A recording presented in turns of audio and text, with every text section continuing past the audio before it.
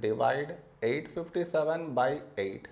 To do this division, we should frame it in this way. 857 here and 8 here. This is your step 1. Next, here we have 8 and here 8. When do we get 8 in 8 table? 8 ones 8.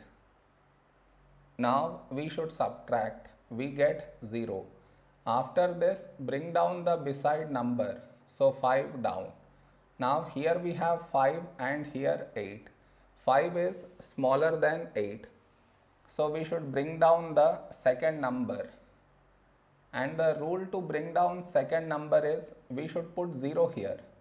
Then only we can bring this number down. Now 57. A number close to 57 in 8 table is 8 sevens 56. Now we should subtract. We get 1. No more numbers to bring it down. So we stop here. This is our remainder and this is our quotient.